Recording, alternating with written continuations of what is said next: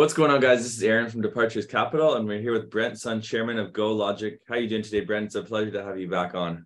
I'm doing well, thanks, Aaron. It's nice to be back on. Yes, for sure. So can you start by giving us an update on the company and telling us everything you've been up to since we last spoke, which has been a while? Certainly. So it's absolutely been a busy year for us and certainly the team. As you might recall, GoLogic went public earlier this year, and our team has been working very diligently on strategic partnerships, mergers and acquisitions, and other initiatives.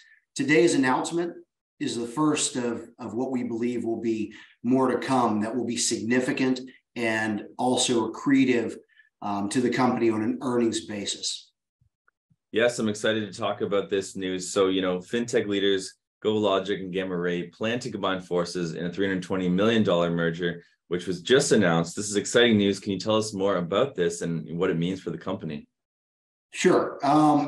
Gamma Ray is also a fintech company with a specific focus around helping people build wealth and utilize financial services that are simple and easy to use, and equally important, less intimidating than what people would find out there today.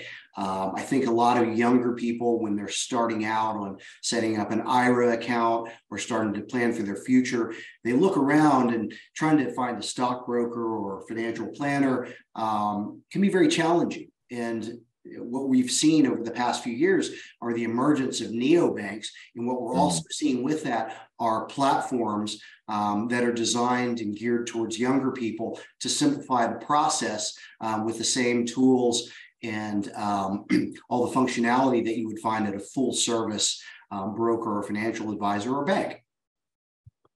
Yeah, definitely. So can you tell us more about the target market that GoLogic and Gamma Ray are going after? It appears that this is, more for the millennial and Gen Z demographic.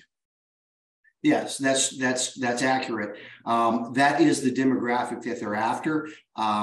GoLogic has historically taken a little broader approach where we've offered fintech services. So we have an e-wallet, we have a hyper-local delivery platform that's tied into an app, and then we have micro loans.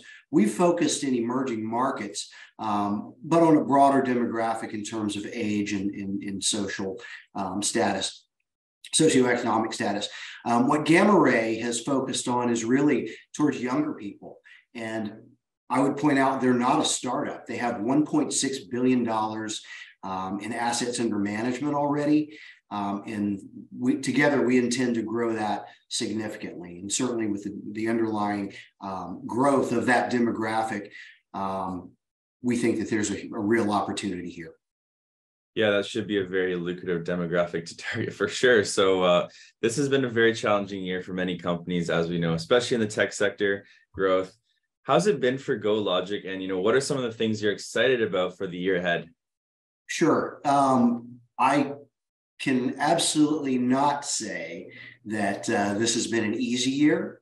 It's been extremely challenging. I think tech companies in our sector, whether they're fintech or e-commerce or ad tech, you name it, everyone's seen their challenges, especially on the public market side. One thing that we did learn during COVID is that taking an aggressive approach to seeking out partnerships, mergers and acquisitions, new ways to grow the business pays off very handsomely. I think everyone that invested back during the early days of COVID saw that trajectory coming out of it to be quite steep and quite rewarding. But what we've seen since last fall is a reset in valuations. So we got very aggressive in seeking out partnerships. We've taken a contrarian approach.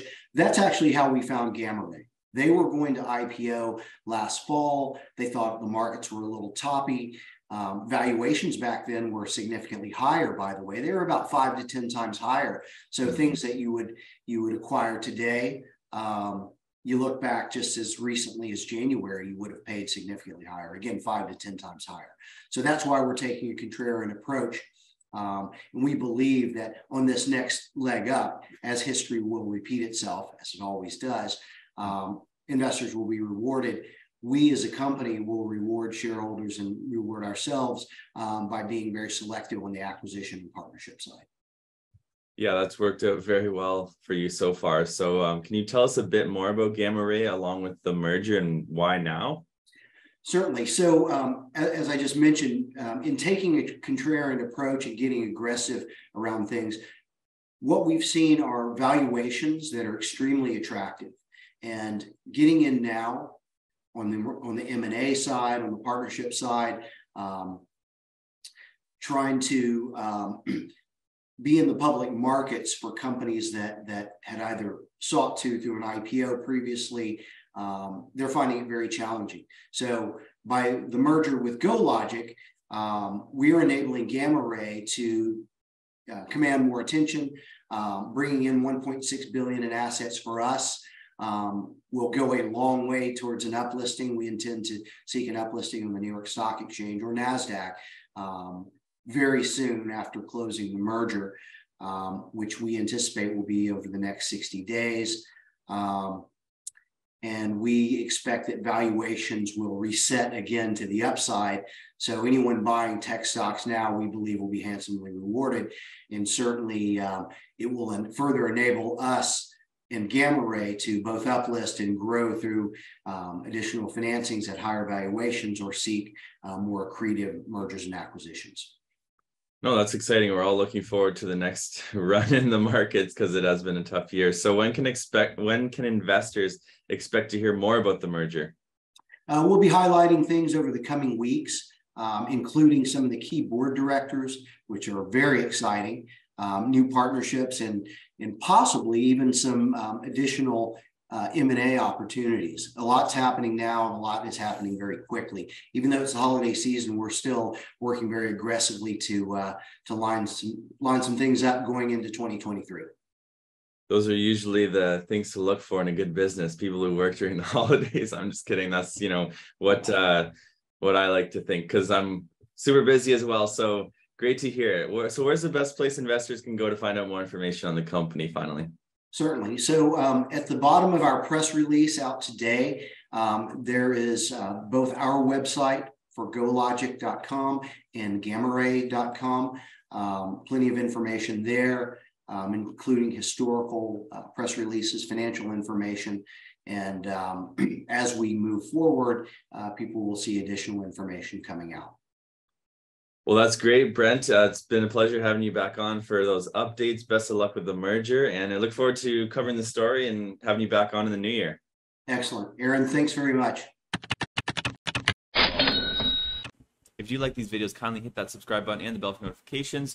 Drop us a comment down below. We'd love to hear from you. And finally, always remember, Departures Capital is for information, education, and entertainment purposes only. Don't buy or sell a stock because you heard it on here.